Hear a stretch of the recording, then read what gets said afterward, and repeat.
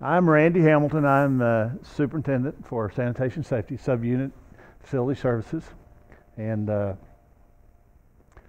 handle all our pest control on campus. I oversee it. We've got some guys that actually handle most of it anymore. Also do some environmental work for university and that. Back when I was asked to do this, there were several directions that I thought about going, but mosquitoes started popping up on the news about the Zika virus and all that was going on with that. And I don't think that in the 25 years I've been doing pest control that I've ever seen anything move quite as fast or change quite as much as this one virus has over the last month and a half. Now, I'm not sure exactly why this has moved so fast, unless it has to do with the Olympics being in South America. And you know, just when you bring the world into that environment, that world doesn't stay there, it goes somewhere. And if you take that world and move it all the way across the world, those things have the potential to go with it. We see that with bugs all over the place. And that's most of what I'm going to talk about today, is just those bugs that when I started in this business, I never heard of. This is from CNN. This is one of the first things that came out. Dr. Sanjay Gupta, they made a public statement for CDC. Here's what we know about Zika. Some of it will frighten you, but maybe not as much as you think. It's a mosquito-borne virus, part of the same family as yellow fever, West Nile, chikungunya, and dengue. As things stand now, there is no vaccine to prevent Zika or a medicine to treat the infection. The most common symptoms include fever, rash, headaches, and red eyes. But 80% of people who get Zika won't even know they have it. That's right, there are only symptoms in 1 in 5 people.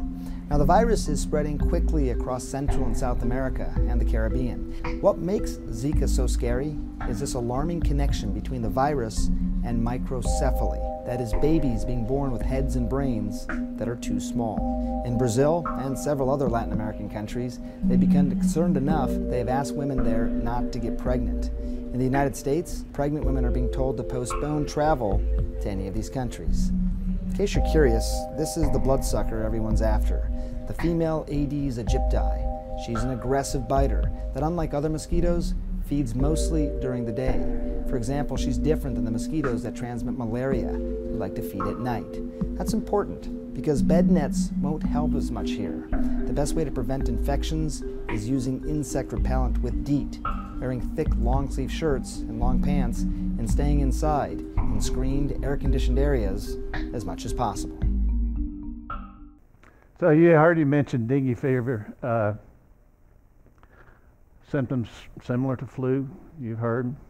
This comes from the same mosquito, Aedes aegypti, which is what you may have heard or seen as better known as the tiger mosquito.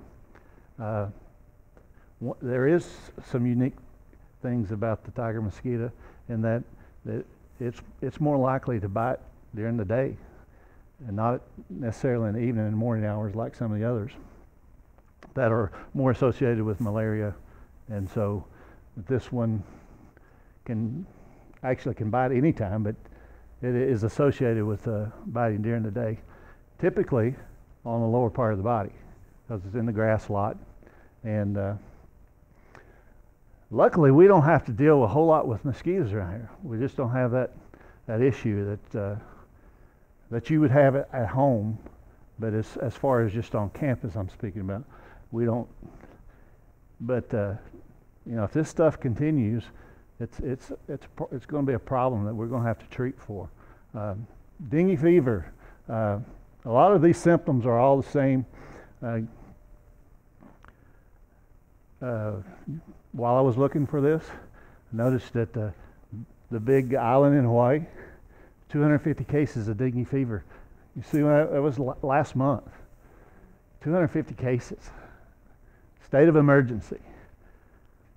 Now, if you're going to South America, Hawaii, you know, this stuff could eventually affect travel everywhere. So, you got chikungunya. You may have heard a lot of that was started started really hitting last year. Started hearing a lot about it. So now all three of these diseases are associated with the same mosquito. So, you know, you see the symptoms there: stiffness, headache, fatigue, nausea. It's all similar to flu, and most of these mimic something that's similar, and they're not real easy to diagnose. The statement that NPMA is the National Pest Management Association that we're part of, that they came out with, that I don't know when the last time I actually saw a statement from the NPMA publicly out about Zika and chikungunya and dengue virus. National Pest Management Association is monitoring the situation closely, meaning basically we don't really know how widespread or how big this is going to be or what it is, but you know, they felt the need to get a statement out there in front of this to at least say, hey, we're looking at this, we're on top of it, we're monitoring the situation, see, and a lot of the basic things that he talked about, how to prevent this. We'll get into that a little further. And then the CDC came out with basically the same thing. Now, everybody wants to be outside. Everybody wants to do what they do, especially in East Tennessee. Now, could this eventually affect tourism in Sevier County, Blount County, Smoky Mountains? Yeah. University of Tennessee brings in a ton of camps. You know, could it eventually affect, you know, who comes here? We'd like to think not. But so you start talking about ways to prevent it. Well, the easiest way to prevent it at home or anywhere is to get rid of the water. Now, water, a bottle cap will support 20 mosquito eggs. So, turn over every bottle cap you find. Find out what's around your house. Now, if you got a lot of mosquitoes around your house, find out what's around there. Some of these things fly up to a mile.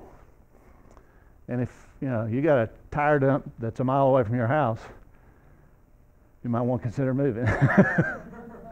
But there are things that you can do.